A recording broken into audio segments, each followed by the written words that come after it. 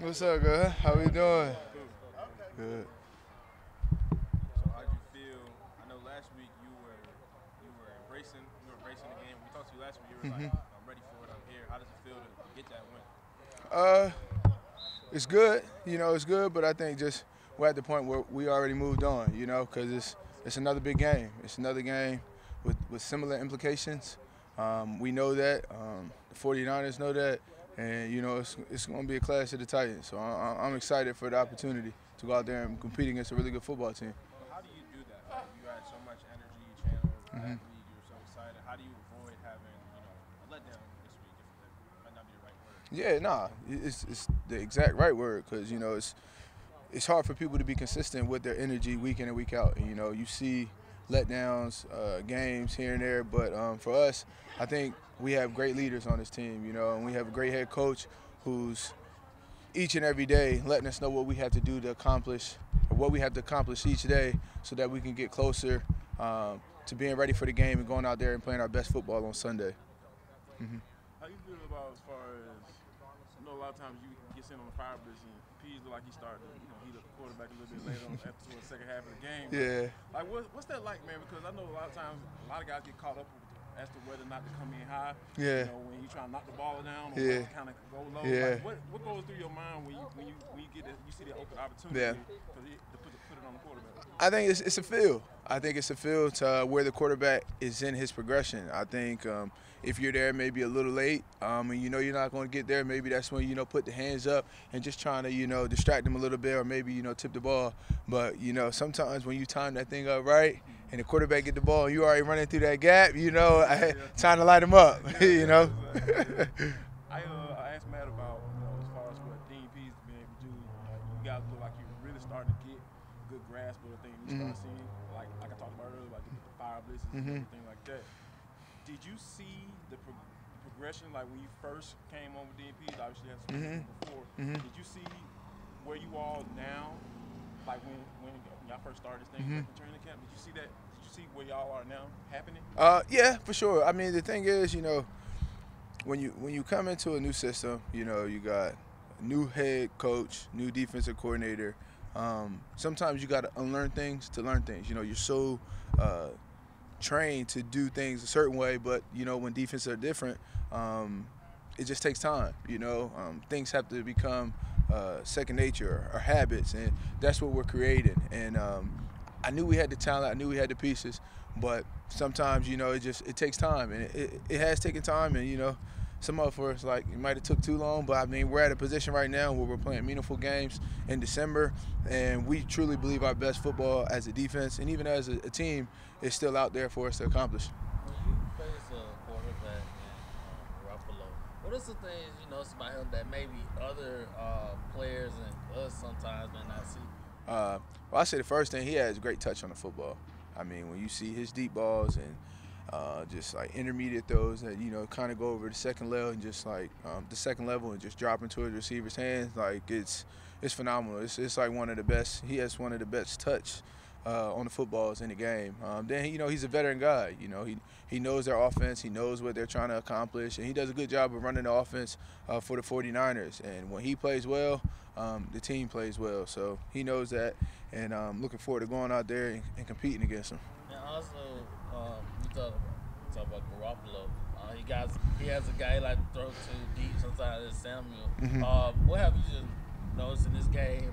I'm not asking for schematics, but how you guys kind of make sure that you just alert like he wants to go there. Oh, yeah, I think we just got to alert where Debo is. I mean, Debo is one of the most exciting football players in the league. I mean, he'll take a screen for 80, he'll run deep, and then he'll catch it, then he'll get a toss, and then he'll go up the sideline for 50. So, I mean, they do a good job of just putting the ball in his hand because he's just a natural playmaker. And every play he's out there, we got to identify where he is, if he's in the backfield, if he's in the slot, if he's outside, and just know where he is and where they like to get him the ball from that point. USCP, does that help? Huh? Without a doubt, they're similar, but at the end of the day, I'll take CP. Does your life change any with Jaylinn next to you as opposed to Erik just because of the experience factor? Do you feel like you have to talk more, do more, whatever it might be? No, because I think Hawk has a great understanding of what we're trying to accomplish on defense, and I think the coaches have done a good job of just getting him in there throughout the year. It's been times where he gets a series for me, he gets a series for Erik, and as a coaching staff and as a team, you do that for situations like this. So like if one of the guys go down, you have a guy who's been out there, who knows what to do, who's been in the fire, and it's really like. No sudden change, like no big change. Now, is he Erik? No, because Erik, he's played football for a long time. But I think we'll still be able to go out there and get accomplished what we want to accomplish, and he'll have a great understanding of what we're trying to do. Can you run the whole defense that you've been running with him there? Without a doubt, because when he goes in there, the defense doesn't change. Dean doesn't say, well, Hawk's in there, we're only going to do this, we're not going to do that. Nah, the defense is the defense, and he's done a great job when he's in there, going in there and making plays. He got some interceptions, he got some PBUs, some great tackles. So obviously we're going to miss Erik because the leadership and the veteran presence that he had, it will be missed. But I think Hawk is in a good position, in a good place to go out there and go play some good football, and we will be able to rely on him and keep this train running the right way. How did you feel like the difference? How did his injury impact? Like I said, I mean, just his veteran leadership, his calmness, he's a great teammate. He goes out there, he always does everything the right way. We're going to miss him. But, I mean, that's the NFL. Injuries happen. Erik's going to be around. He's going to be giving us, so that veteran leadership from the side. So we're going to have to lean on him that way. But, the show has to go on, and we have to move forward, and we have to get ready for a tough opponent in the 49ers this Sunday. Was that like a big conversation between y'all, between the group when that happened, or you leading now? No conversation. No conversation needed because at the moment, we're in the midst of a game. We're still trying to win. I think that happened, what was that, first quarter, something like that. So it was so much that, we just had to be focused on. And, we seen him at halftime and, we said what we said. But, we had to do everything we can to get a win. And it's the same mindset this week. What do you feel the difference has been the past couple weeks? You guys been able to get in the end zone, like you said, been able to get home to get to the quarterback. What do you feel the difference has been just as a collective and for you personally? I just think just reps, reps. Just over and over, running our stuff, seeing the mistakes, learning from them. And then, when those same situations coming up, we're improving, So I just think just constant reps, constant improvement, and guys just really just putting in the work to try to make it work, and that's where we're headed. And that's why, like I said, I really think our best football is still, our best football is still ahead of us. To that end, Arthur has been talking about how he feels as this team is playing smarter football. Yes. How do you feel like this defense has kind of taken steps in terms of just like doing that? Yeah, for sure. I think just from an awareness standpoint, we're understanding where people are trying to attack us, so we're aware, like, all right, this team's going to try to attack us, and this defense are going to try to attack us this place. So now, okay, we're seeing, okay, this is where they want to attack us. We're prepared for it, and we're not letting them do it, Awareness on, like, third down, like, just awareness and understanding and just constant improvement. So I think when you have all of those together, you have no choice but to take a step in the right direction. Hey, Duron, how tough will it be replacing Erik? Coach said he's going on a IR. Yeah. And what did he mean to the young guys that y'all were mentoring? Yeah, it's gonna be tough. Obviously his veteran leadership, his play, his personality, just everything that Erik brought to the table, and it won't just be just one guy that replaces what he do. It's gonna be multiple guys, but we have full faith in in Jaylinn and Richie and Sean to go out there and do their job at a high level and just not have this defense miss a beat. And what are some of the keys to stopping Shanahan's offense? All that misdirection, Yeah.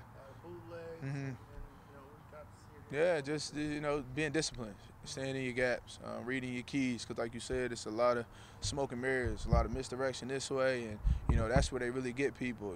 They see this jet sweep going this way, then they're looking over here, but then they're bringing the tight end back and the running back, and they're running over here, and then they're gashing you for 15, 20, and then when you get a guy like Deebo Samuel, up free 15 yards, it's hard to stop that guy. So we got to be sound in our gaps, got to be sound in our coverage, and just making sure everybody's getting to the ball and tackling, because they have some very, very dynamic players when they get the ball in their hands.